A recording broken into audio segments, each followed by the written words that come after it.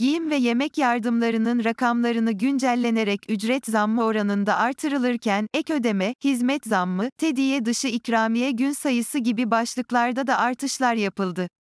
2023 ila 2024 yılları için geçerli olacak toplu iş sözleşmesi çerçevesi ile refah payı dahil ücretlerde %45 zam yapılırken en düşük kamu işçisinin ücreti 15.000 lira oldu.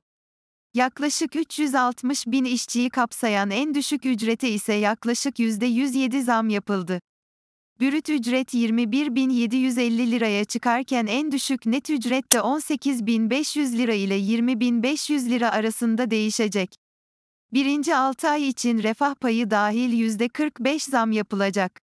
İkinci 6 ay için %15 zam artı enflasyon farkı, 3 ve 4. aylar için %10 artı enflasyon farkı olacak.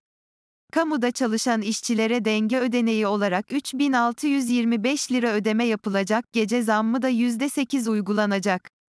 Böylece gece çalışanlar ücretlerini %8 zamla alacak. Fazla çalışma ücretlerinde ise %70 artışa gidildi.